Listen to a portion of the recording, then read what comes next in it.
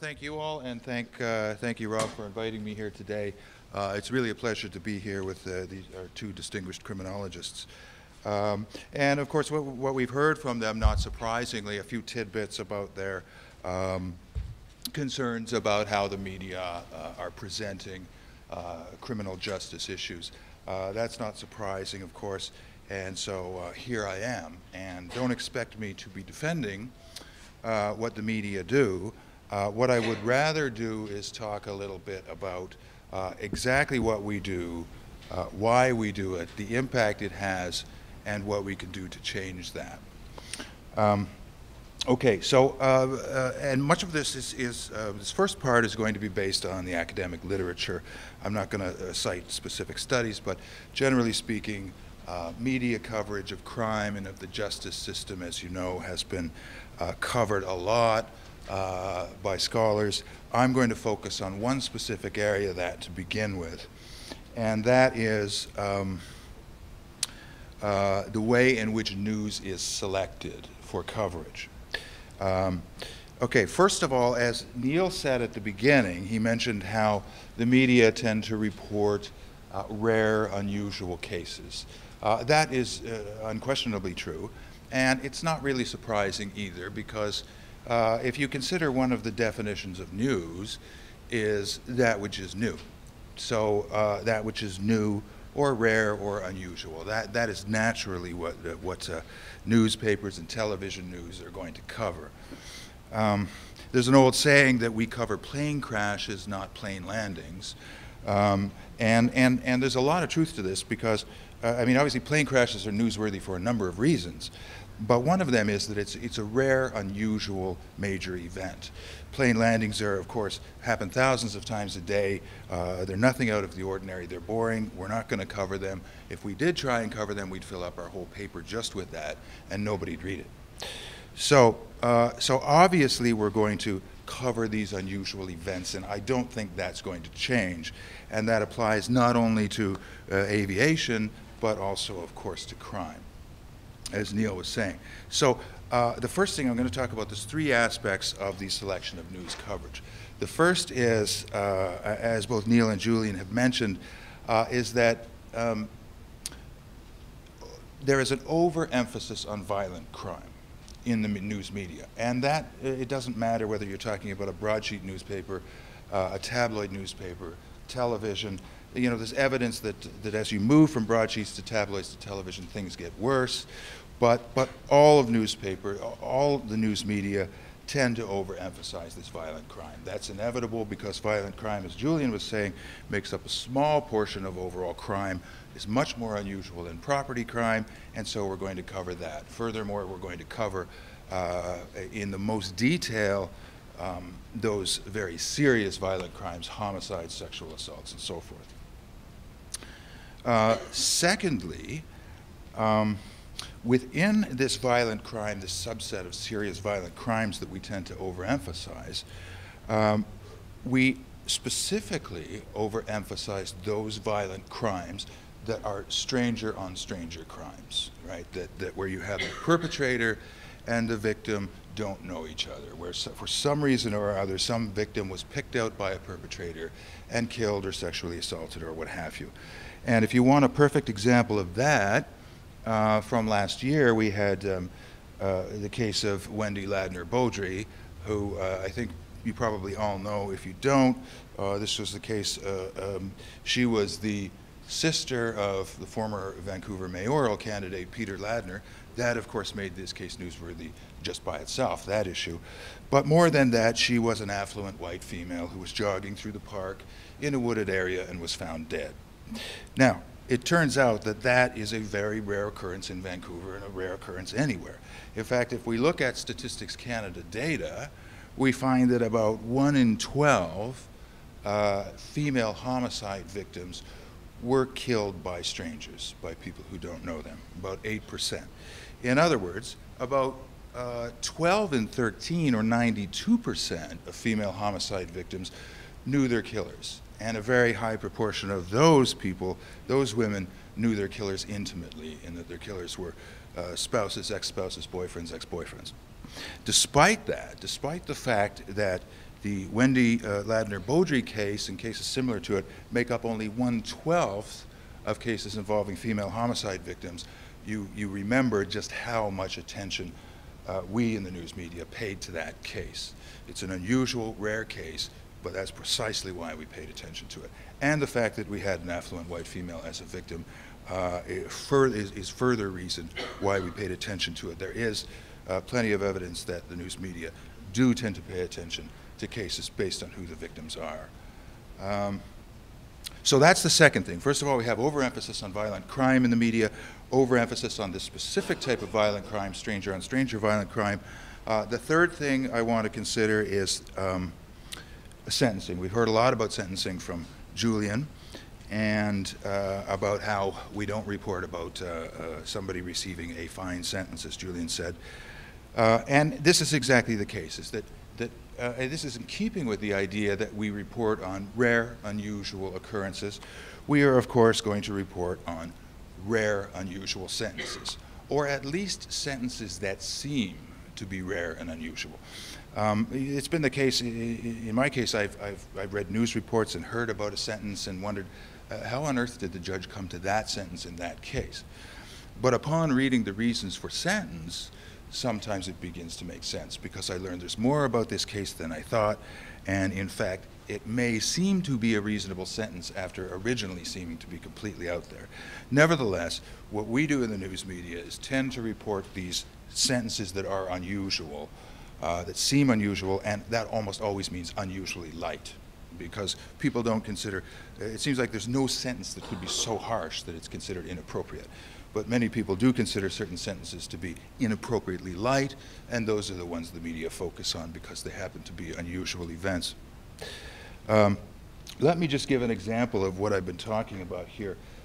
First of all, I mentioned that we like to focus on this violent crime, and we in the Sun are no different. We put that on the front page.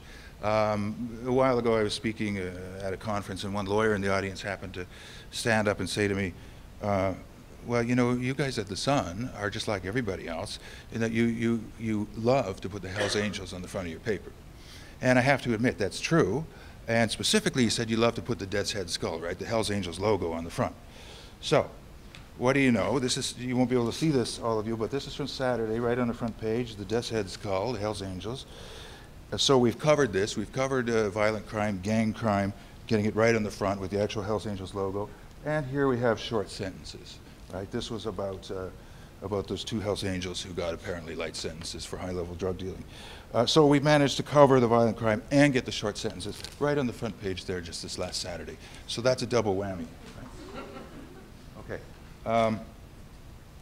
So those are the three things I wanted to mention here, this overemphasis on violent crime, overemphasis on stranger crime, and overemphasis on unusually light, what appear to be unusually light sentences. All arising in part from this notion that we're going to focus on unusual things in our newspaper. But let's consider, it really doesn't take a rocket scientist or a criminologist to realize what this means, what kind of beliefs this may create among members of the public who get their information from the news media. And of course, a lot of members of the public do get their information about the criminal justice system from the news media. So what kind of beliefs is this going to produce? Well, obviously, first of all, the overemphasis on violent crime is likely to produce a view that violent crime is much more prevalent than it is. And when people hear about crime, they're likely to think of violent crime as opposed to other kinds of crime, including the 85% that isn't violent crime. So, and this seems to be borne out by the evidence we have, which is that if we look at measures, statistics on crime, there's a certain amount of debate about whether we should take the uniform crime reports, that is the police statistics, or the statistics from the General Social Survey, the victimization surveys. There's debate about that, and they come to different numbers, of course, but if we look at what the public think about violent crime, it's completely different from either the police statistics or victimization surveys, and generally it's people believe that violent crime is, of course, much more common than those surveys would suggest.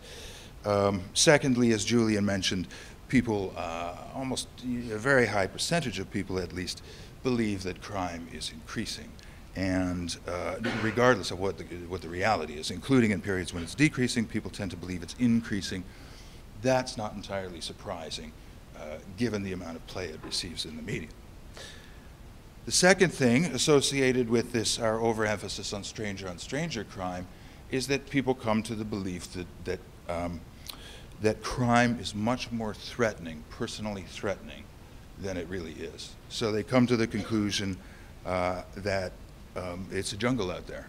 And every time they go outside of their house, even though, of course, statistically they're more likely to be killed inside their house, they come to fear going outside their house because they think they hear all this about violent crime and tend to think it's much more threatening because not only because of the prevalence of the reporting, but also the stranger-on-stranger notion.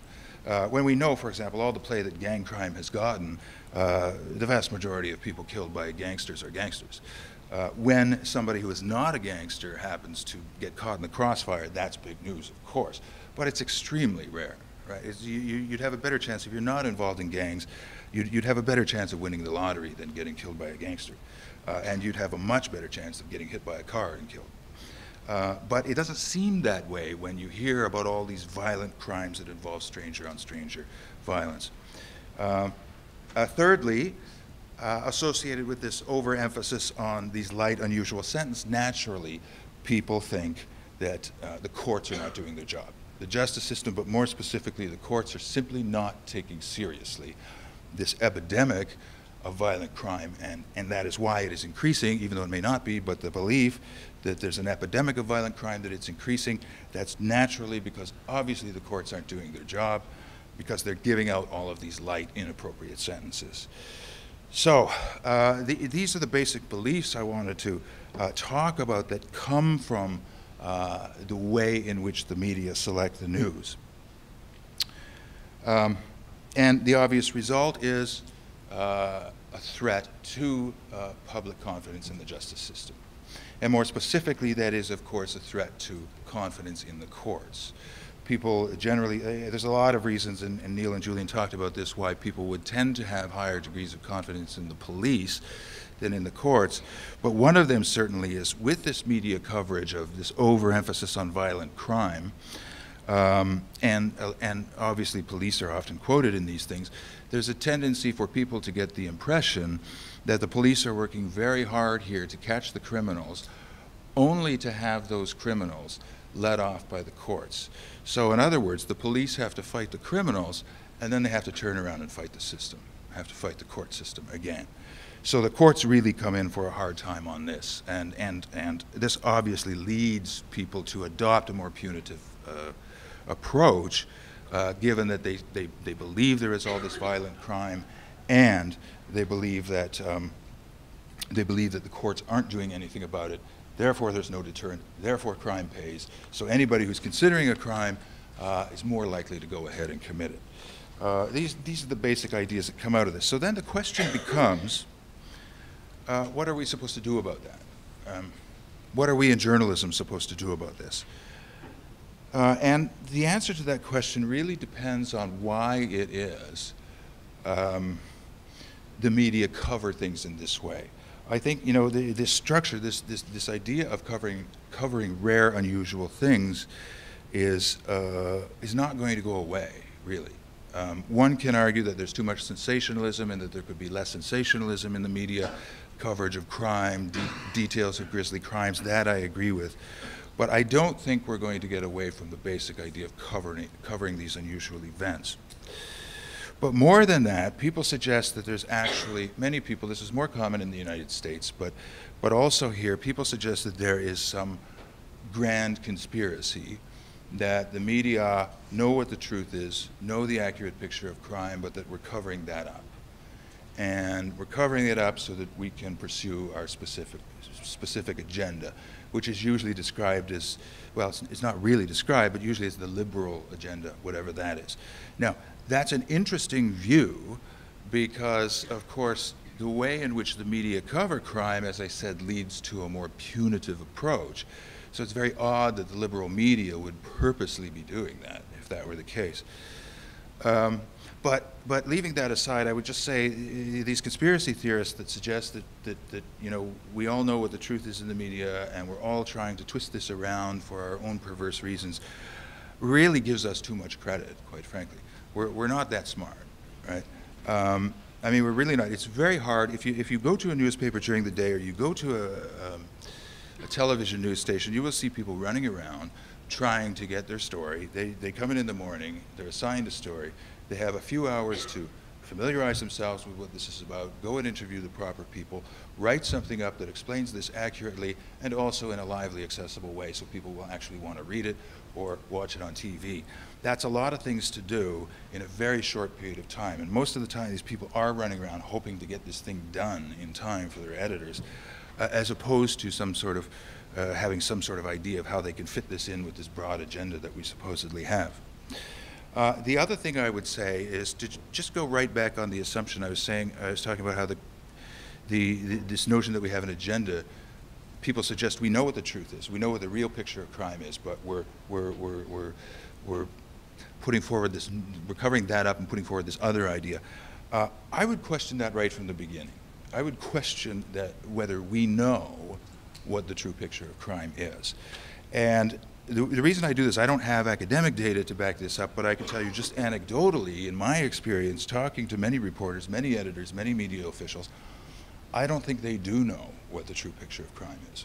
I think they happen, in very large numbers, happen to share the very same erroneous beliefs that they are conveying to the public.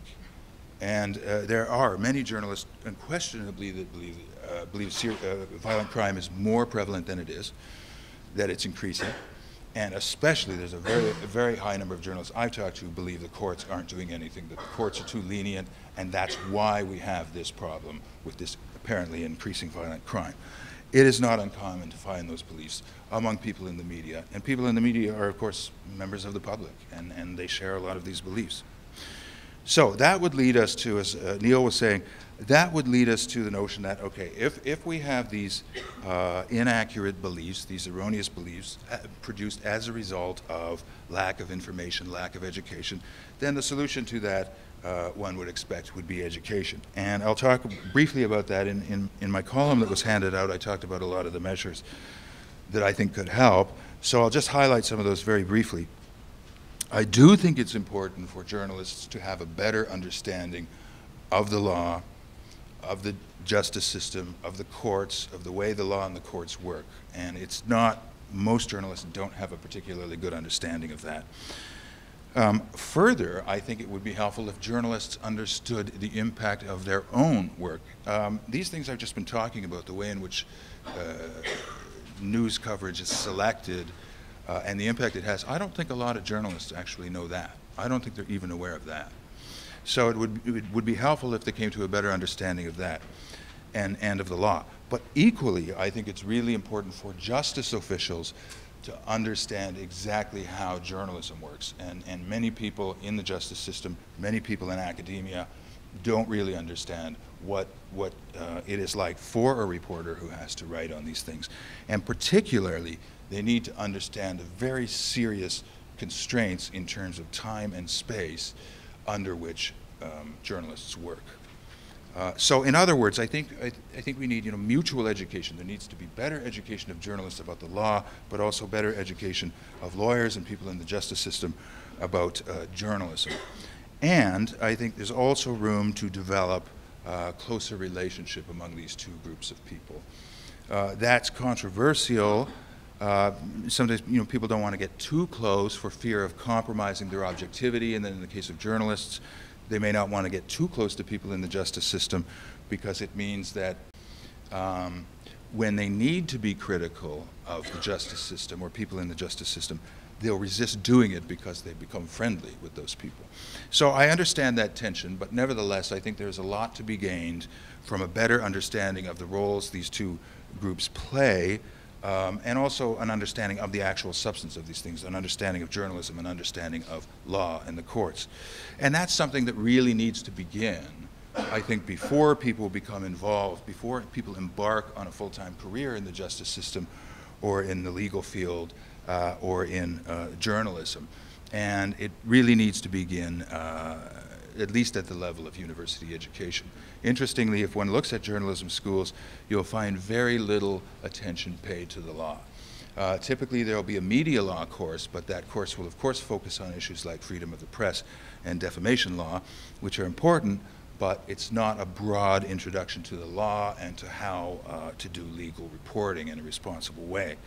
Similarly, if you look in law schools, there's virtually nothing focusing on media, other than, again, possibly a media law course, but nothing really about journalism, how it works. When I went to law school, which was a little over 20 years ago, there was not a single course, there was not a single discussion of the role the media play in reporting on justice issues. In my 3 years there, I don't remember ever there being a discussion about that. So those things are important, and that's something that really needs to continue, this kind of education. Of course, we know that people be educated about something and then forget about it. So we need to keep this up. There needs to be a kind of continuing education program, I think, for both journalists and justice officials on these subjects. And there have been some steps made in that direction. We do have some conferences that bring together justice officials and journalists to talk about these things, and also lectures to help them understand each other's profession. There are also some courses now at some universities, some courses in law for journalists and some courses in journalism for justice officials, but it's still quite limited. The next thing I'll highlight is there has recently been a lot more people called media liaisons in ministries of the Attorney General, executive legal officers in courts, and here in BC and some other provinces we have a communications council with the Crown. So there's a Crown attorney that actually functions to communicate with journalists about issues, to help them out. All of these things, I think, are helpful.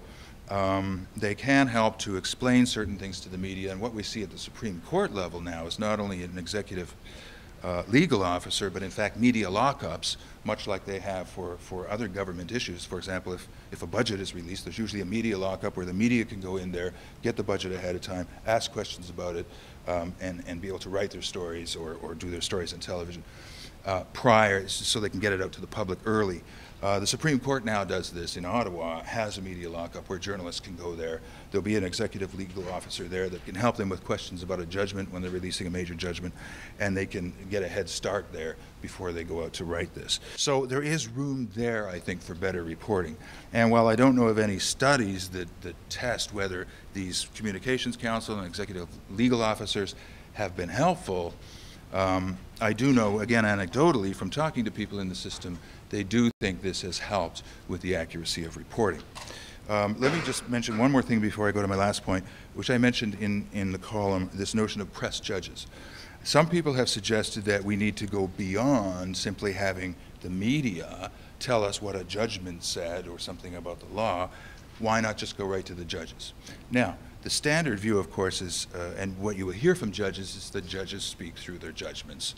That they're not going to talk about the judgments beyond that. Their opinion is in the judgment, the arguments are all there, and so forth. The difficulty with that, of course, is that very few people are inclined or have the time to read a court judgment, many of which are very long. And further, some of them happen to be rather technical legally, and so a lot of people would have difficulty with that if they're not familiar with the law. So in other words, what it requires is the media to interpret this, to explain these judgments to the public, but that's a problem if the people doing so don't really understand this either. As a result, there has been the suggestion that maybe judges should just speak directly. And this is being done and has been done for some time in the Netherlands, where they're not speaking directly to the public. It's still mediated in that they're still speaking through the media to the public, speaking on television, speaking on newspapers. And these press judges are sitting members of the judiciary who actually do talk about specific cases. That is very controversial, not least among judges, because judges being very concerned about their independence. It's very controversial, this notion, not only of judges speaking, but of speaking specifically about individual cases. Very unusual. Nevertheless, several countries have looked at this system and given it basically a thumbs up. Let me just say, after I wrote about press judges, the Attorney General of BC called me to ask me about that. So he was obviously intrigued about this notion of press judges as well. There's an alternative to this, which we see in England in some places, where you have judges who are trained to deal with the media, who understand how to deal with the media, and who will talk to the media but don't talk about specific cases. So that's a little bit less. But you know, it's food for thought, this notion of judges becoming more proactive and stepping out. At the same time, I admit there are these concerns, and it remains a controversial thing. But there's one thing I want to mention finally in the last 5 minutes, and that is everything I've said so far, and what we've been talking about, is this notion that to the extent that people lack confidence in the justice system, it is a product of erroneous beliefs, which is a product of lack of information or misinformation. So our view is that, and what I've been saying here is that what we need to do is provide accurate information. I wish it were really that easy. I think that can make a difference, and Neil did mention, when he talked about the booklet on crime, did mention that there's some evidence that that can actually change people's beliefs. Nevertheless, as you all know, you all hold beliefs, and you all know that your beliefs are important to you, and they don't change that easily. And many people protect their beliefs in much the same way as people protect their children, right? You don't want to give up your beliefs for anything. So we hear about that. We hear about confirmation bias, this notion that people are going to selectively attend to those things that confirm what they already believe. And there's a lot of interesting research done on this with respect to opinions regarding the justice system, issues like capital punishment, issues like gun control, that suggests that people who have these very strong beliefs about, say, capital punishment, when they are presented with evidence from studies that suggest that capital punishment might not be such a good idea, that it doesn't act as a deterrent, doesn't lead to reduced crime rates, when they're presented with that kind of contrary evidence, one would expect that they would moderate their views somewhat. But in fact, what's been found is that they actually strengthen their views. So they're pro-capital punishment, they receive some evidence that suggests capital punishment's not such a good idea, they become more pro-capital punishment. The exact same thing has happened in these studies with people who are anti-capital punishment. And they're given studies that suggest capital punishment may be a good idea, it may be a deterrent, it may lead to lower crime rates. Again, those people become more anti-capital punishment. So what we see basically is that simply providing the evidence, simply providing information, accurate information, I don't think is going to be enough to change everybody's viewpoint. It may change some people's, but people are complex and people's beliefs are important to them. So it's not likely simply providing information is always going to work to change that. Instead, what we see is, I think this is part of a larger issue, that people don't organize their worlds on the basis of the facts, on the basis of the information they get. That's important. But what we do is we organize those facts and that information through stories, right? Through stories we tell. And every culture has all sorts of stories, cultural myths and legends. But even on a day-to-day basis, we tell ourselves stories, we hear stories. This allows us to arrange the facts. We're bombarded with all these facts all the time. We have to make sense of them somehow. And we do that, and we give meaning to the facts through these stories we tell. So I think ultimately, if we're going to change people's beliefs on these issues, yes, we need to have proper, accurate information. But more broadly, we need to deliver that information within stories that signify to people the meaning of those facts and why they matter. Now, interestingly, that is precisely what the media do. If you want to tell good stories, you go to the media. The whole idea of journalism is not simply to list a bunch of facts in a story. We don't do that. Nobody'd read the paper. We tell stories. And so just in concluding here, I want to stress that while the information is important, it's also important to ensure that that information is delivered in a story package that will resonate with people in order to make a difference. And for that to happen, I mean, right now the media tells stories, but the typical story is about a victim and about what's happened to them and how awful that is, and about how the perpetrator is a predator, and that's typically the characters, the cast of characters you have in this story. What we need is broader stories that tell us more about how the justice system works, that tell us more about offenders, that tell us more about victims, that tell us more about other people who are involved with the justice system. So let me just finish with, this is a quote from Legal Aid Ontario, who were speaking before a panel, a representative with Legal Aid Ontario, and what they said is they said they would be happy to assist the media in tracking down these interesting stories, and said by telling a variety of stories instead of just the stories that provoke fear and anger, which is what we do now largely, we can help the public to gain a better understanding of the justice system and how it works. And I think that's exactly how we need to do this, providing the information within this broader stories and variety of stories, which could help to change people's opinions. And that's it. Thank you.